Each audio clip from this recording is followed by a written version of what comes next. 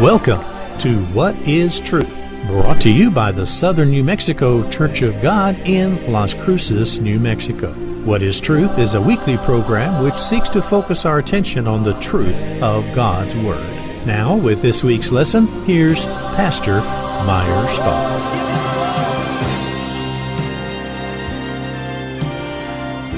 Welcome to the program. The question I have today is, how can 1 plus 1 equal 1? You say, well, that's impossible. Just ask a kindergarten child or a child in the first grade, and they'll tell you 1 plus 1 equals 2. You've always been taught that, haven't you? Well, the Bible shows us an instant where 1 plus 1 equals 1. Why don't you turn with me to Genesis chapter 2. And while you're turning there, we have two important booklets that we're giving away today for free. It costs you nothing. The first booklet is Just What Do You Mean Born Again? Or what do you mean to be saved? What does it mean to be saved? And it says here at the bottom of the booklet, don't be too sure you know. Many religious people talk about being born again, yet they don't really know what Christ meant by those words. The truth is surprising, startling, here made so plain you will understand. I dropped my pen. I had a red pen here a little while ago. I don't know what happened to it. And the second booklet is, Why Were You Born? And that, at the bottom of the booklet, it has, do you really know why you were born? Do you realize God has a purpose being worked out, and that's for you? Most fail to understand that purpose. Read this booklet, you will be surprised. I guarantee you'll be surprised. You can have these two booklets for free, no cost, no obligation. You could have a DVD of this program for free. And let's go into the Bible. How is it possible that 1 plus 1 equals 1? How is it possible? Well, let's find out. We're going to Genesis chapter 2, verse 21. And here it says in verse 21, it says, And the Lord God caused a deep sleep to fall upon Adam. And he slept. And he took one of his ribs and closed up the flesh instead thereof. First operation took place. And the rib which the Lord God had taken from man made he a woman, and brought her unto the man. And Adam said, This is now bone of my bones, and flesh of my flesh. She shall be called woman. In the Hebrew, it's Isha, because she was taken out of man. And the Hebrew word for man is Ish. So we have Ish and Isha. Therefore, shall a man leave his father and his mother? Hey, wait a minute. Hold it right there. How did he know about a mother and a father and a mother? How could he possibly know? He never had one. God created Adam, he created Eve. Okay, God taught him what a father and mother were. And shall cleave unto his wife, and they shall be one flesh. Now wait a second. How is that possible? I'm asking you a question. How is it possible that one man and one woman can come together and be one? I thought 1 and 1 was 2. Didn't you? Well, where did God get 1 at? What was the purpose of using the word 1? Now, in Hebrew, the word 1 is echad. Now, the Jews, every single day, they read the Shema. Shema is, Hear, O Israel, the Lord our God, the Lord is one. And they use the word echad, the same word used here. Now there's another Hebrew word for one, and it's called yachid. Yachid, Y-A-H-I-D, transliterated. Yachid means an absolute one. Cannot be any more than one. But echad could be one group, it could be one church, one family, one group of people. So it's a different understanding of the word one. Let's go back to Genesis chapter 1 and let's look in verse 26. In verse 26 it says here, and God said, let us, wait a minute, us is plural, isn't it? Isn't us plural? It's a plural pronoun. Make man in our, isn't that plural also? Image. After our likeness, again, plural. And let them have dominion over the fish of the sea, and over the fowl of the air, and over the cattle, and over all the earth, and over every creeping thing that creeps upon the earth. So God created man in his own image. In the image of God created he him, male and female created he them. Okay, this word God is the word Elohim. Elohim. It ends with an I-M. Now, the word for God, a single God, would be El, E-L. But Elohim means gods. Now let's see that. We're going to see that in just a moment. Let's go back now to Exodus chapter 20. Exodus chapter 20, and let's look at verse 3. Exodus 20, verse 3, and here it says, you shall have no other gods. This word gods is Elohim. It's the same word that we find in the very beginning. It's the same word, Elohim, and here it's used in the plural sense. You shall have no other gods before me. So, we learned something here, that this word Elohim could be singular or it could be plural, but it is a plural noun. It's not a singular noun. It can be used both ways, however. So let's look in John chapter 1.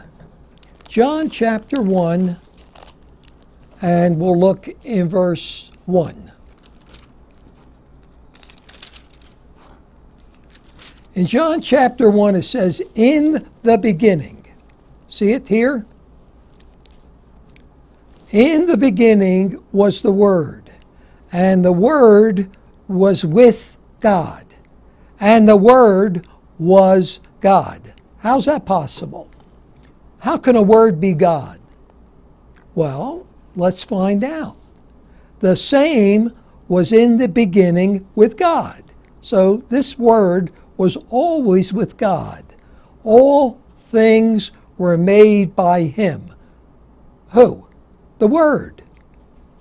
And without him was not anything made that was made. So this Word made the earth and everything in it. In him was life, and the life was the light of men. And the light shines in darkness, and the darkness comprehended it not. Let's drop down now to verse 10.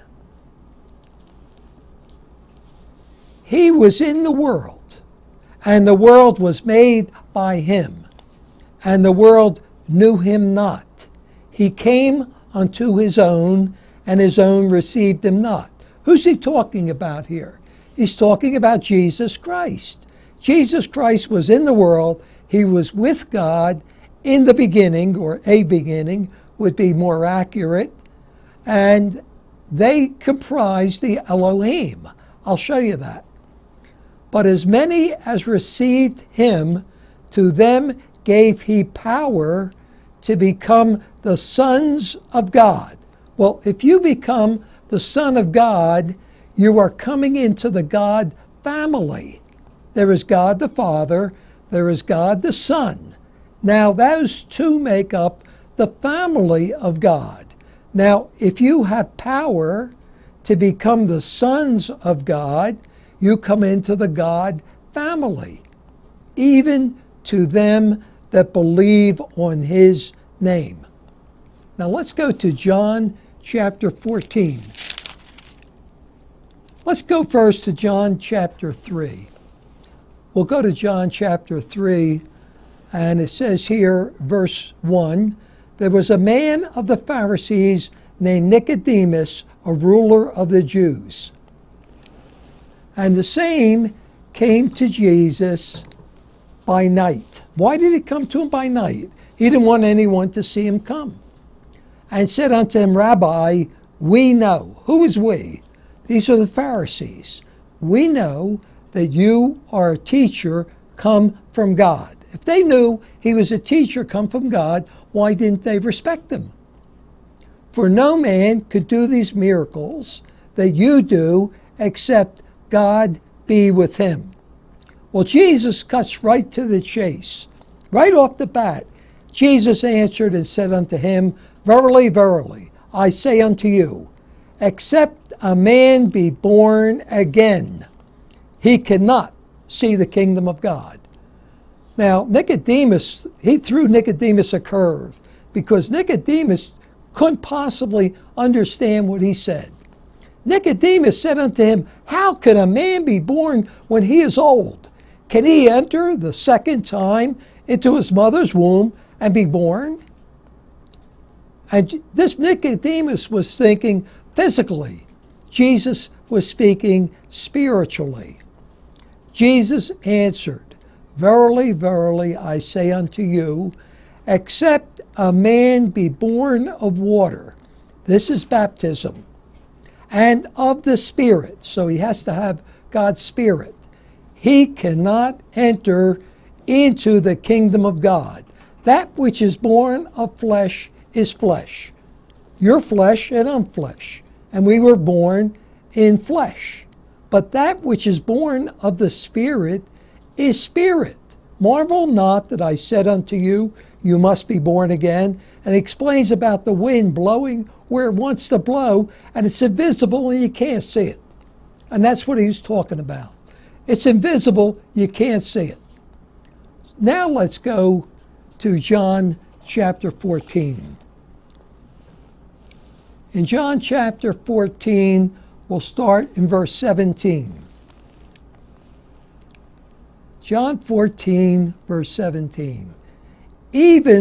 Verse 16, I will pray the Father, and he shall give you another comforter. Now this is the Holy Spirit, that he may abide with you forever, even the Spirit of truth, whom the world cannot receive, because it sees him not, neither knows him, but you know him, for he dwells with you and shall be in you. So God's Holy Spirit dwells within a Christian. Let's understand that. That's very important that we understand that. Verse 21. So John chapter 14, we'll just go down here a little ways. Verse 21. He who keeps my commandments has my commandments and keeps them. It is he that loves me, and he who loves me shall be loved of my Father, and I will love him and manifest myself to him. And we're coming back very shortly. Please don't go away. We've got more to explain. We'll be right back. If you're living with diabetes and have Medicare or private insurance, here are some great news. Call United States Medical Supply today, and we'll send you the smallest glucose meter in the world, absolutely free. It only takes a speck of blood, and it gives me my results in 5 seconds. And there's no coding for easier, more accurate results. Don't let diabetes get in the way of living. Give us a call today at United States Medical Supply and get the smallest meter in the world for free. Get ready, America! The Affordable Health Care Act is here, and it's got everyone asking, how do I find affordable health insurance that's right for me? The answer is simpler than you think. Pick up the phone and call I Can Benefit right now. Waiting for you is a team of licensed insurance agents who understand healthcare reform and can help you find the right plan to take care of you and your family's health. Don't wait. Call now and get the answers you deserve and a price you'll love. Call toll-free 1-800-426-2163. Hi, I'm Joan London, and if you're worried about your parent or a loved one living alone like I was, and you want reliable senior care information, then call A Place for Mom, the nation's largest senior living referral service. With one phone call, you'll get free information on assisted living, Alzheimer's care, nursing homes, even important financial information. It's a free service, so call now. Call now, 1-800-908-0987. Are you being denied the things you want because of bad credit? Say goodbye to bad credit and hello to credit repair. Call the Credit Repair Hotline right now to start the process of repairing your bad credit and improving your credit score. Start rebuilding your credit today and begin working to qualify for the credit card, car, or home you've always wanted. Call now to start the process of repairing your credit. You're going to love how good your credit report can look. Call now. 800-809-1385.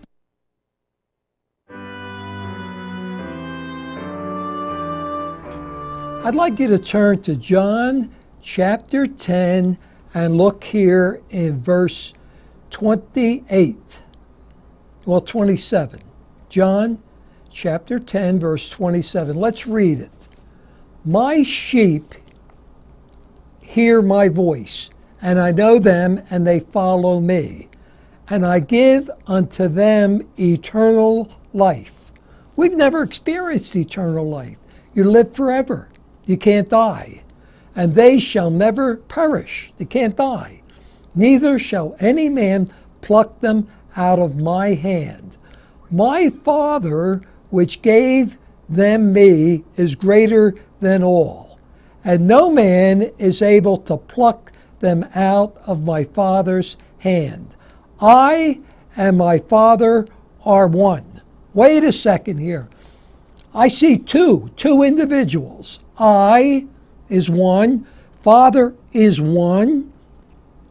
So I plus my Father are one. Now we can understand. I and my Father are one. God is one. God is one what?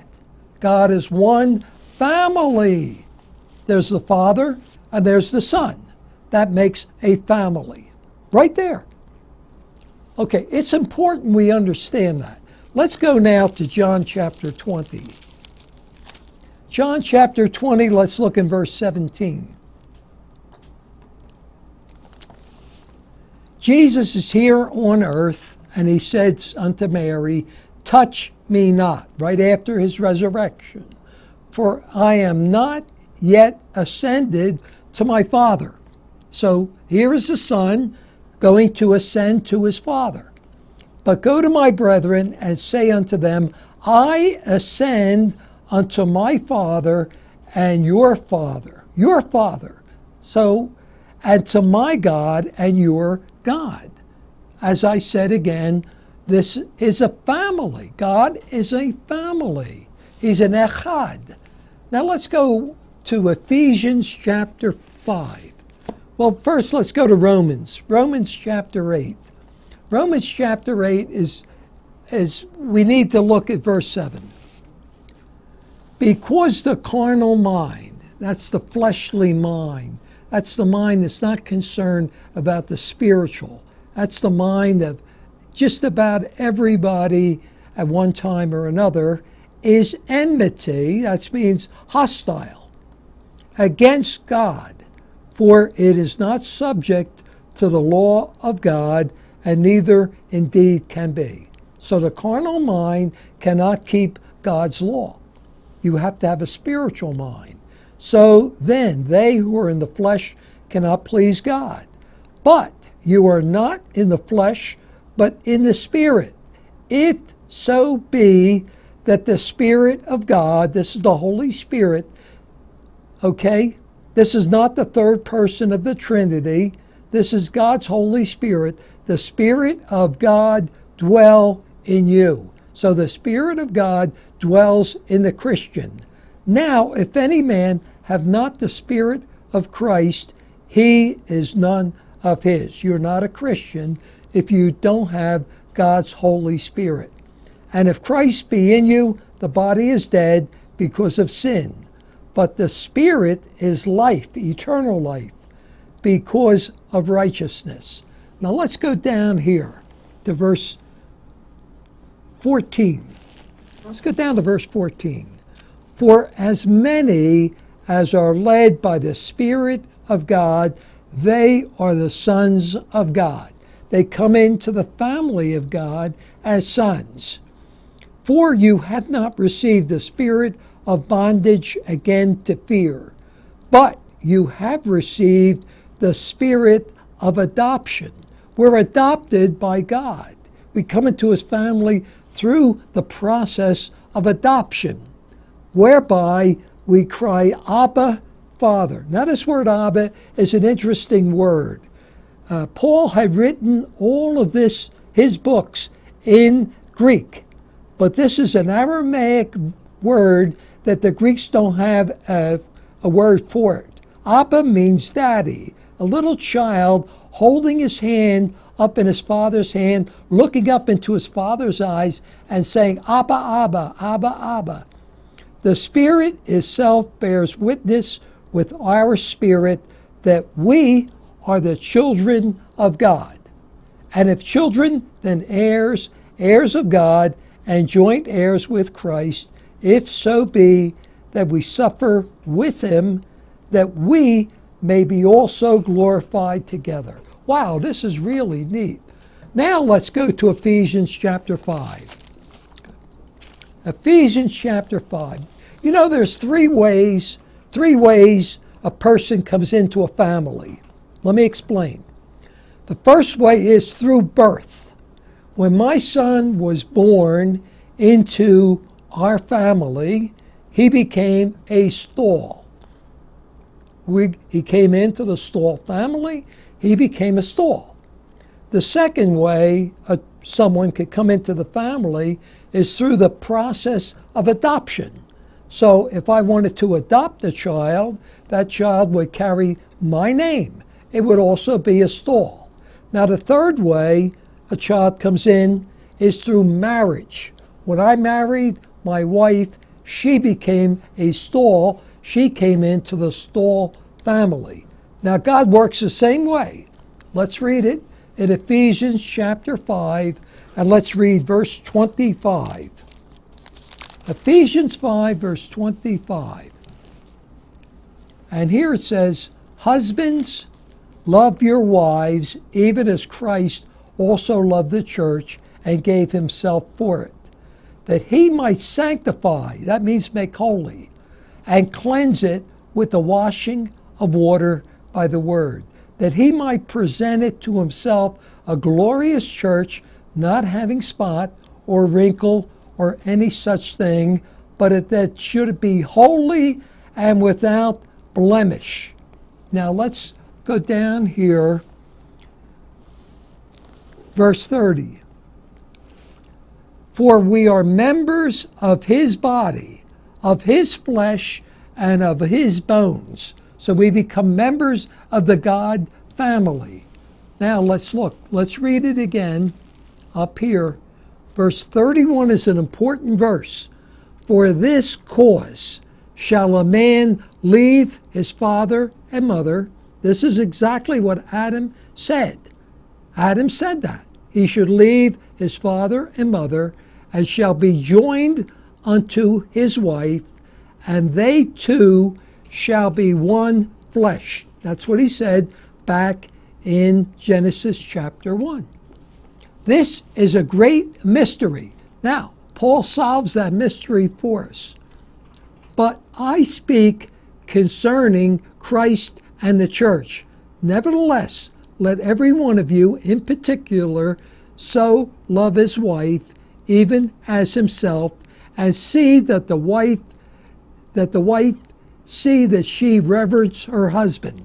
Now let's go to Revelation chapter 19. Revelation chapter 19 is very, very important. Verse 7. Let us be glad and rejoice and give honor to him, for the marriage of the Lamb is come. Who's he going to marry? He's going to marry the church.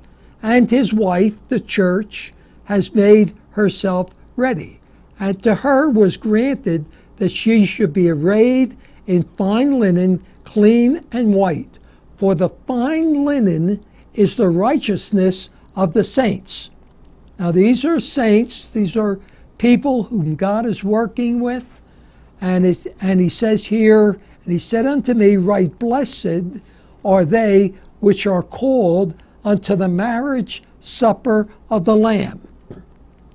And he said unto me, these are the true sayings of God. Now let's wind it up here. Let's make sure we all understand this. We, like Jesus told Nicodemus, you must be born again. You're born again spiritually into the family of God.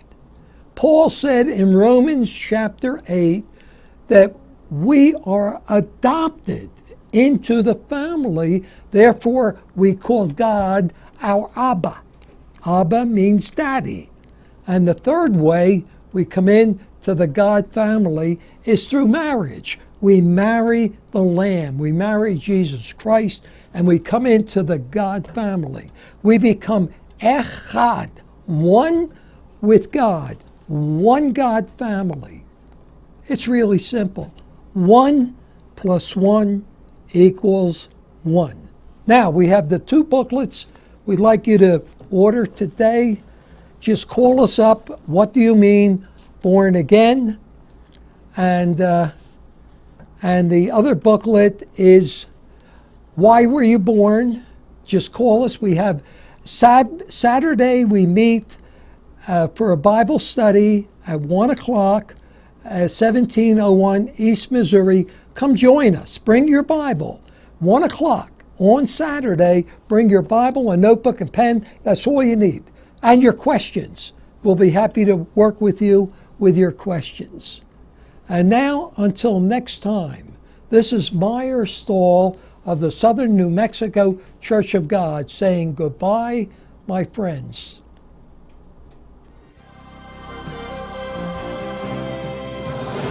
You have been listening to What is Truth with Pastor Meyer Stahl of the Southern New Mexico Church of God, located in Las Cruces, New Mexico. For copies of today's lesson or for more information, call area code 575-650-7359. That's 575-650-7359. Join us next week at this same time for another edition of What is Truth? Until next week, we wish you God's richest blessings.